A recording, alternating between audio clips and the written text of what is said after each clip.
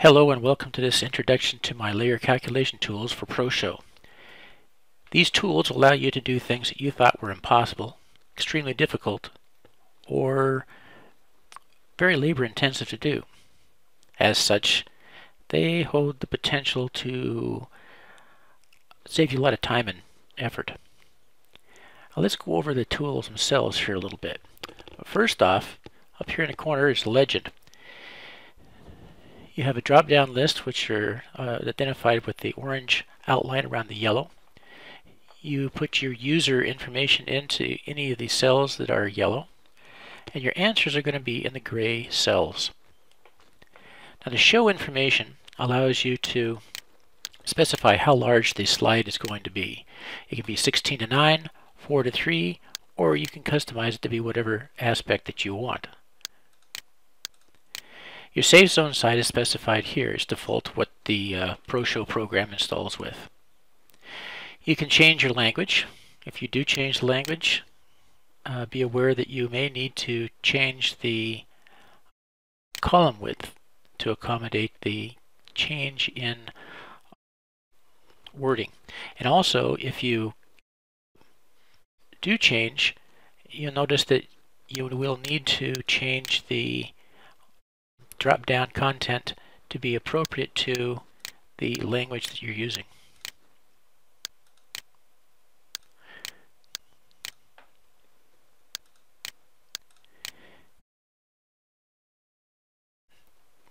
The next one is the findings section.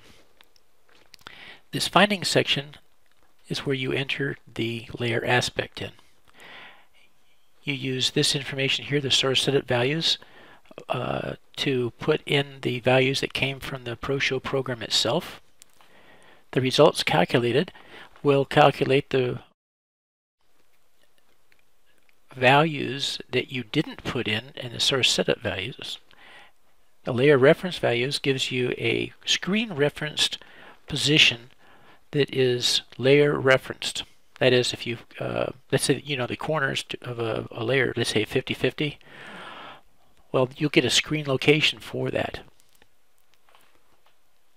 If you specify 100, then you'll get a screen location for that as well. It doesn't have to be on the layer itself. It just has to be referenced from the layer.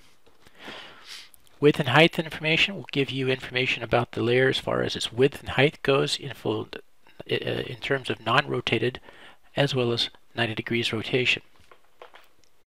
Once you get a height and width, you can find location of the various parts of the layer. That is to say, the sides, corners, and the layer center. You can rotate the layer on a corner or a side or the rotate center value. You can rotate it in 0 to 360 degrees in increments of 100 or increments of 90 degrees, and you can find the location of the layer itself, or its corner, or its side. And you can do this for the vertical tilt, horizontal tilt, and a regular rotation. Further, using the align here, you can align the layer or a portion of the layer to some screen location. You identify the layer center or its corner or its side, and you can align that identified part of the layer to whatever screen location, which is right here, that you want. The layer support information supports the findings here, but it's at 100% zoom. So if I enter in a layer aspect, I get some information here as far as the relationship to the layer to the screen. I get the aspect of the layer, and all this gets populated too. It tells me some stuff about the layer relative to the screen. It shows whether or not it is larger or smaller than the show aspect. It gives me the layer width and height. It gives me the frame scale, or the layer scale, and then tells me whether I have a part of the layer that's outside the frame or if I'm not using up the entire frame at 100%. And it will tell me where that unused portion is or what part of the outside that it's on. In this particular case, I have an unused portion of the layer on the left and right sides. If I go to Fill Frame, then I am extending beyond the frame by this amount. Now, over here where we put this aspect in, as long as these remain 0, as long as the source set values remain 0, I will get width and height information at 100% zoom. So I can tell what the non-rotated and the rotated size of that layer is going to be. And then also, as I said before, these become valid. As long as I have a height and width, I can find locations of the layer that's rotated on a side or a corner and find that information. And I can perform the Align Here function. It does all of the scales that ProShow has with the exception of stretch to frame. If you want a scale that is stretch to frame, simply specify your layer as having the same size as the slide.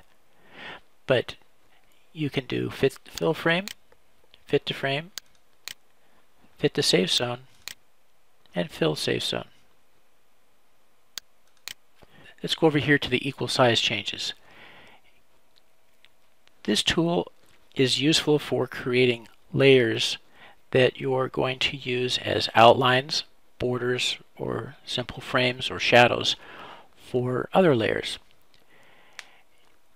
And it allows you to create equal amounts of change on each axis. You can specify that change starting as a percent value, a change from the beginning value, or you can do a start and end. So, for instance, you give in each case, you give it a starting zoom. And then you specify a change that you want as far as percent here. And in this case, it would be an ending value of zoom. And this, before we can use this tool, we also have to specify or identify what the layer aspect is. And then when you specify it, you'll get the percent change for each axis, and you'll get the starting and ending, or you get the ending zooms.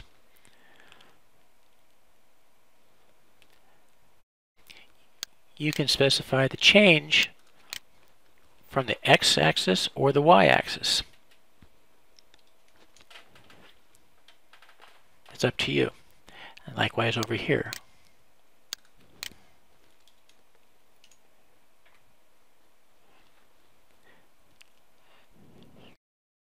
The percent change is useful in constant value modifiers, and modifiers will use the existing zoom and make changes to that existing zoom as a percent of that zoom. And that's why we have the modifier nomenclature above here. The next one is the modifier rotation calculation. You specify what your degree change is, and it'll tell you what that change is going to be in a phase or modifier value. Likewise, you can specify the modifier value, and it will give you the change in degrees. Phase changes are only really useful between the values of 0 and 1. But you can specify it in any way, shape, or form that you want. If I did 50, it tells me what the effective rotation is going to be. Typical waveforms of that are used in ProShow, though, are the cosine and sine waves, and you really can't tell the difference between a phase change of 1 and 5, for instance.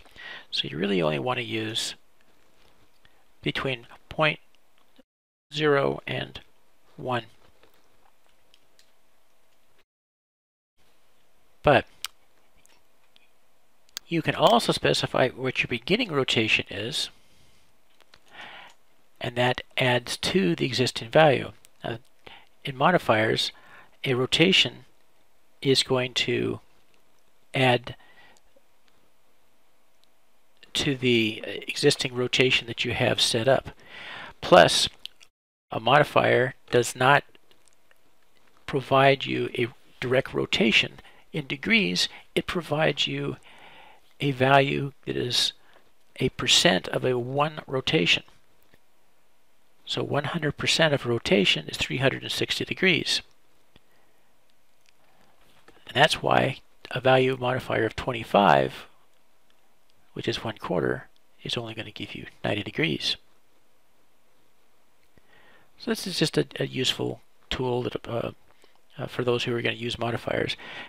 Quick and easy way to convert your value into either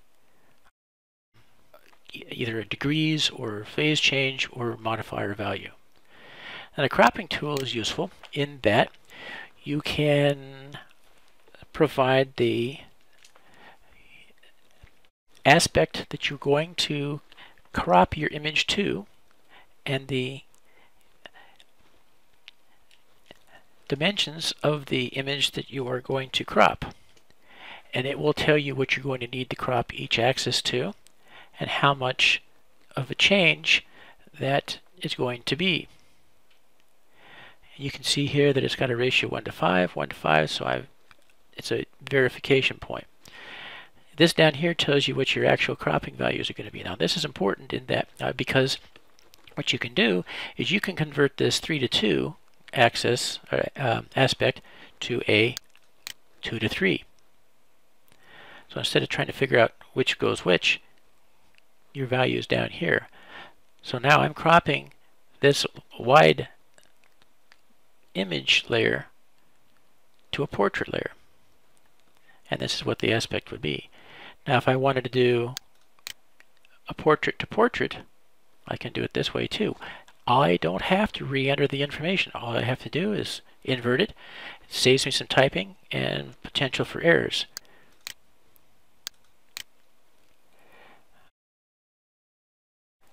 That's it in a nutshell. Let's go ahead and do some examples. I have an image here that I want to crop. This image is a 4672 by 3104. Now I'm going to crop this image to 3:2. That means I need 2069 by 3104. Let's see, 2069 by 3104. Same here. Now let's get the image. Let's crop it.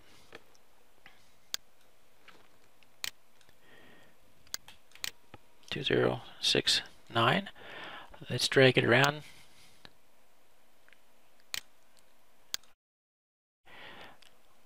I'm going to change the size to fit to scale to fit to frame. I'm going to zoom it to 80, and I'm going to move it to -20. Let's put that information in here. The layer pan is going to be -20, and the size is going to be 80. So I get my information here. Now let's go to the 2069-3104. That's this image here. This is a 3104 by 4672. Let's crop it.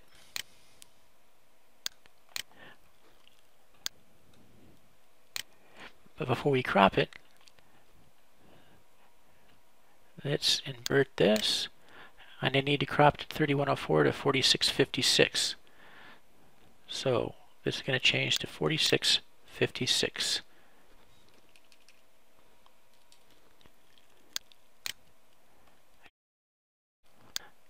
Okay, let's make it fill frame at 30, and let's go to 20.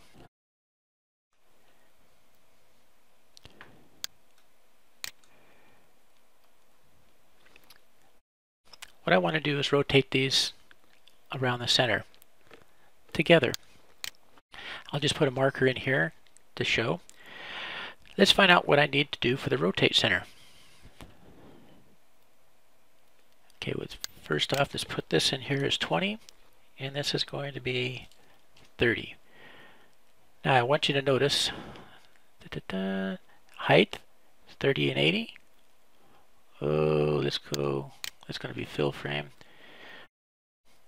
So both at fill. This is a fit frame. This is fill frame. I have a width of 30 and 80. Width of 30 and 80.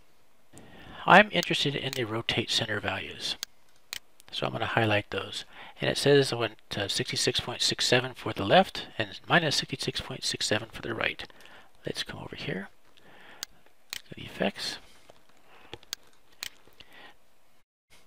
By default, you'll see this here. If you don't see that little icon, you need to come in here and click on Show Layer or Capture Controls, because if you don't have it on, you won't see the outline, you won't see that icon. So you need to select that and make sure that it's showing your layer outline once it's selected, as well as this icon. Now, if you have the keyframe icons on, you might not see that, so you might want to shut that off. And also, with this motion path, and we don't have any motion right now, but you might want to shut it off for the time being too. But that if it's located right in the center, that motion icon is going to hide your icon for the layer rotate center value icon. This is 66.67. Notice it went right on there. If I get rid of this, it goes right in the center. Okay, let's go to this one. This was a minus 66.7. And again, it's right on the money. Okay, we put the 66.67 in. Copy the next frame. Copy the next frame. Now let's give each of them a rotation.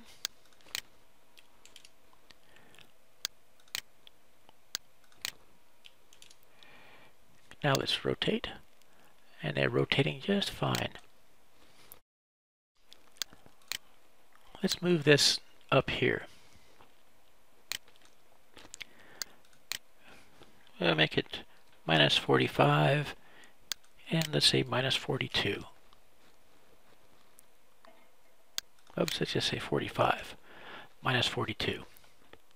Let's say 42.5. What the heck? And I'm going to rotate both of these layers on that point right there. Now you'll find it's very, very quick and easy.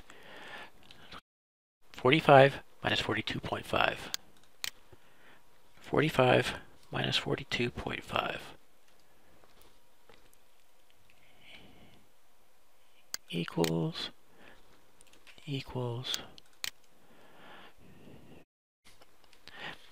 my rotate center is 216.67 and minus 53.13, whereas this one is 83.33 and minus 53.12. Okay, let's go put this in here. I'm going to change this to 216.67 and minus 53.13.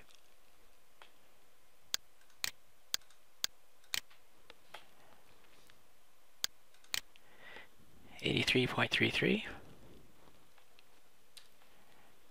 minus 53.12.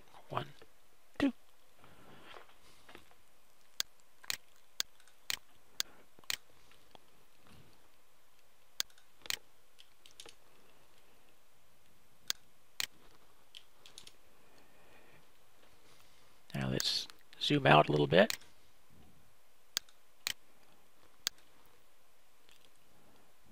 They're both rotating together.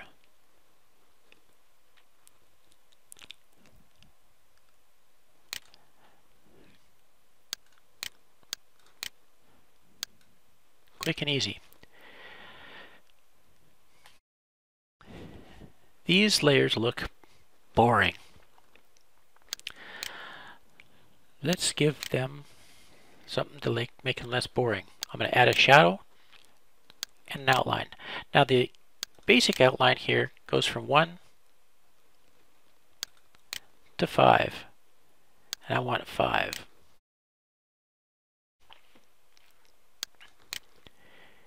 So now I've got an outline. But not necessarily what I want. So I'm going to create my own outline for the other one. I'm going to move this up here. It's going to be a 2 to 3 layer. I'm going to move it to behind the other layer. So it's going to be minus 20. Okay, so it's going to be a 2 to 3. It's going to be located at minus 20, but I need to find out what zoom I'm going to need to use. I'm going to want that to be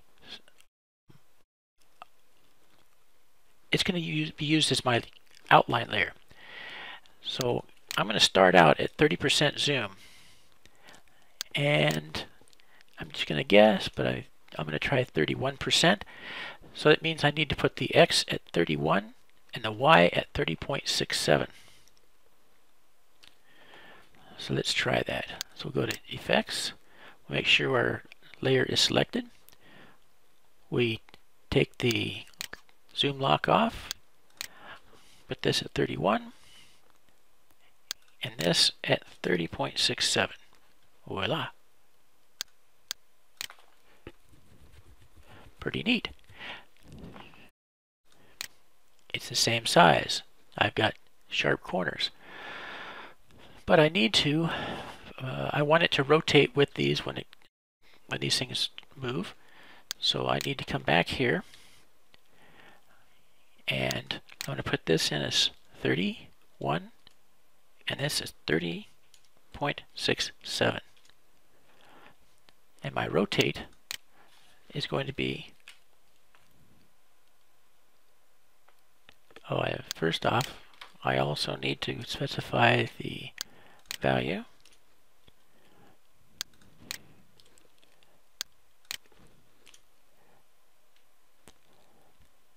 Let's make sure I get the right scale. So I need 209.68 and minus 51.96. Let's try that out. 209.68 and minus 51.96, and lo and behold, there it is. Let's zoom out. Oops, I have to specify rotation.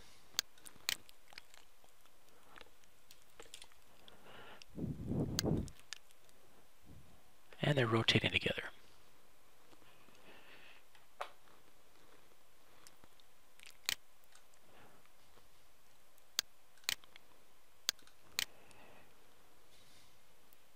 Now that's well and good, but I'm still missing the shadow. So all I need to do, since I've already got the values in there, is duplicate this. Let's make an adjustment to the blur, because shadows aren't always sharp. I'll make it 35. They're not as hard colored, so I'll make it 65. And I'm just going to change it to black. Then the next thing I need to do is change the distance. So I'm going to go minus 19.5 and 1. Then come over here, 720, go back, and the shadow is moving with the layer.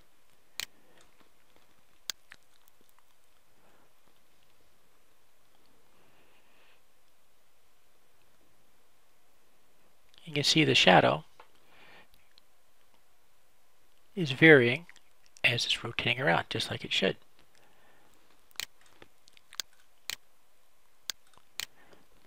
Pretty neat, huh? Now, if you wanted more information on how to create your own layers, borders, and outlines,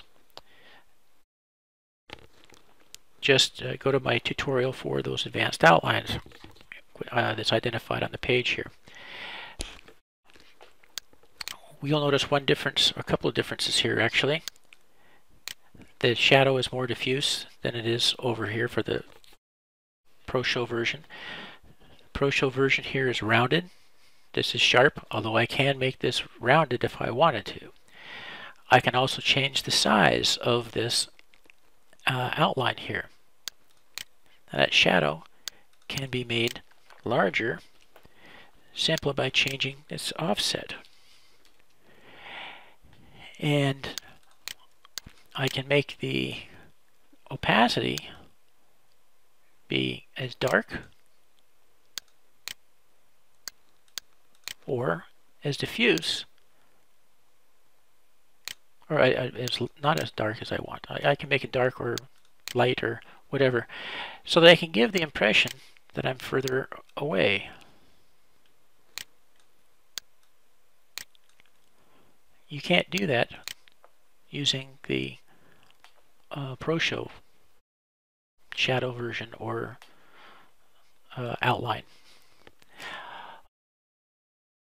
Let's go on to something a little different. I'm going to move this to the top here. Let's change the size to 28. Go here to the settings, and we're at fit to frame. I fit to safe zone. We're going to change this to fit to safe zone. We're going to have a 3 to 2. Let's make sure it's 3 to 2. We'll go to adjustments, and we need to crop it. This says it's 4672 by 3104. So I'm going to uninvert these. So I need a 4656 by 3104. So 4656. So it's now 3 to 2. I don't need this anymore. And we don't know what our pan is going to be. But our zoom is 28.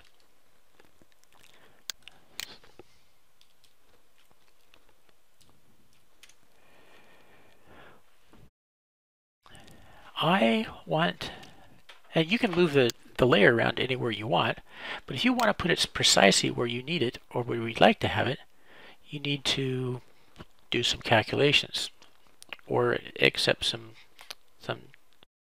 limitations. At the moment, I want to put the upper right corner of this layer to the upper left corner of this layer. Let's go in and see how we do that.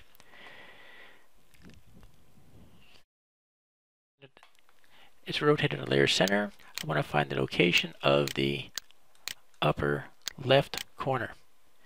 That'll be minus 35, minus 40. So let's put that up here. Minus 35, minus 40. I want to align this layer's upper right to that. So that means that I'm going to need to put its coordinates, layer coordinates, is minus 45.63 and minus 27.4.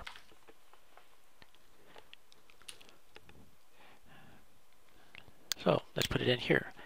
Minus 45.63 and minus 27.4.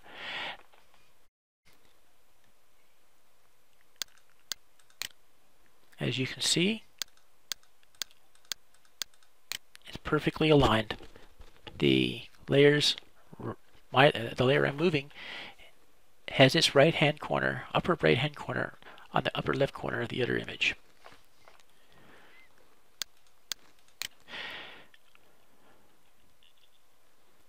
Let's move this just over here somewhere.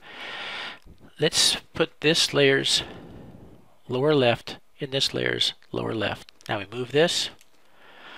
Okay, let's go to lower left. Let's make this lower left. Is it going to be at 5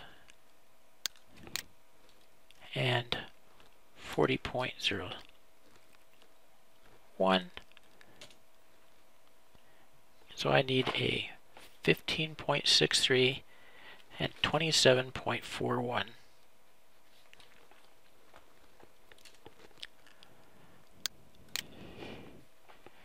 $15.63,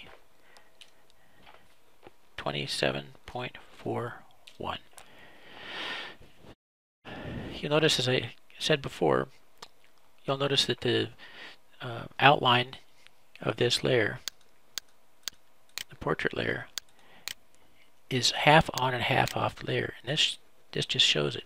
That's hunky-dory fine. That gives you an example of how to use the locations. And line 2, let's take this and move it somewhere. Let's make it 0 here and 12. I'm going to make this at 0 and 12. Now what I want to do is I want to rotate this layer with the other layer, so I need to put its rotation point there. Equals.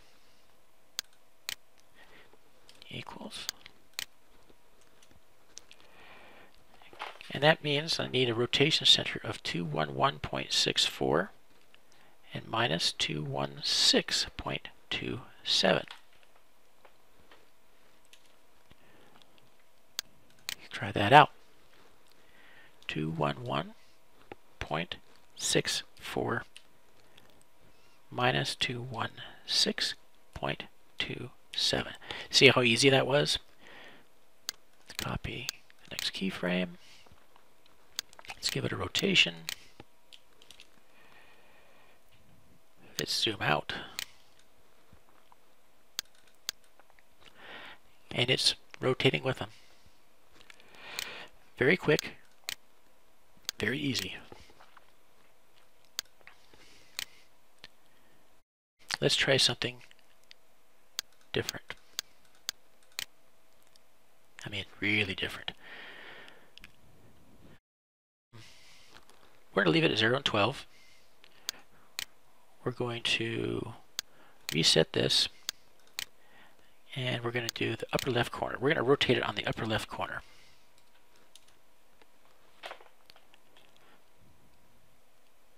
Let's do this. And we're going to rotate this by 90. Let's find out where that's at.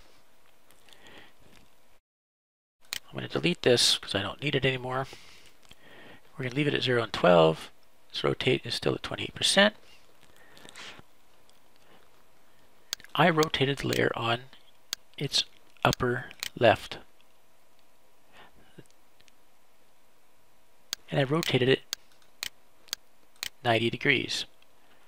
Right here, 90 degrees. So I'm supposed to be, let's find the rotate here. So it's going to be minus 17.72 and 18.3. Let's bring in a little helper layer here.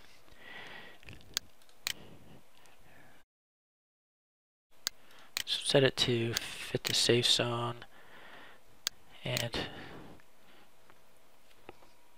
28%, is that what I'm using? Yep, 28%. Let's change the zoom, or the opacity, to 50, and let's move it above the layer.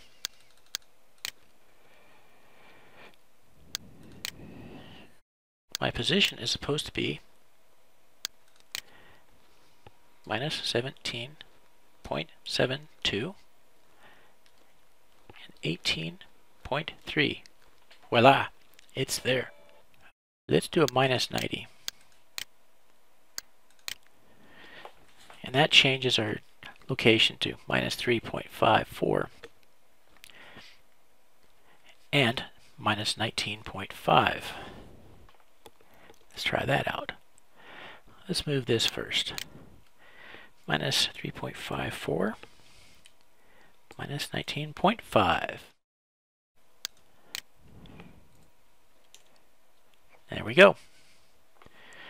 Now let's try something different. Let's say I wanted to do the rotation center at 45 minus 45.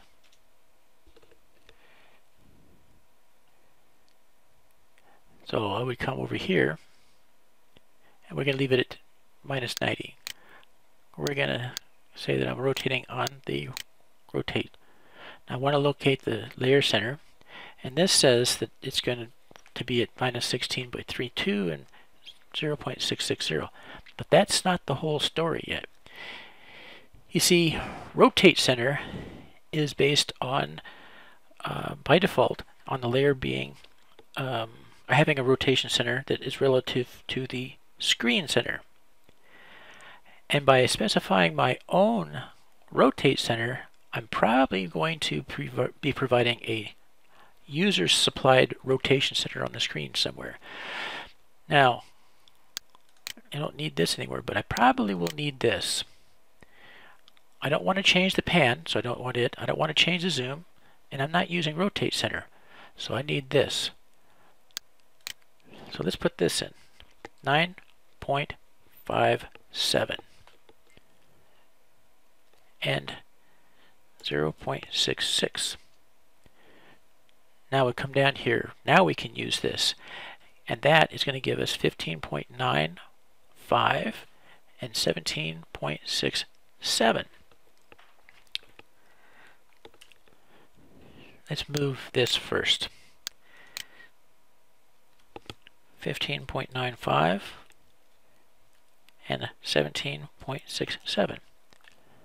Now let's go down here. Now remember, we're using a rotate center of 45 minus 45. So we need to put that in here. 45, tab, minus 45. Perfect. Awesome, huh? You can, if you wanted to, you can also find out where the upper right corners are, or the sides.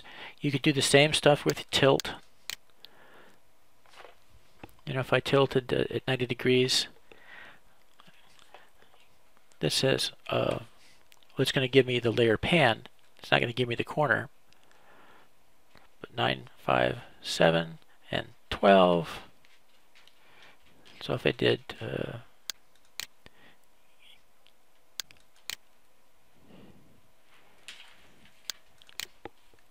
oops, I don't want that.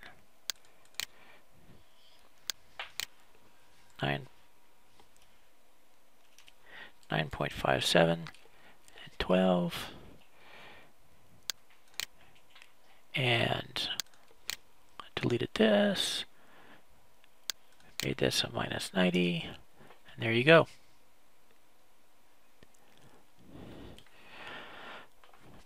So it can be pretty useful. Okay, that concludes this introduction. Any questions? Give me a call. Drop me a line.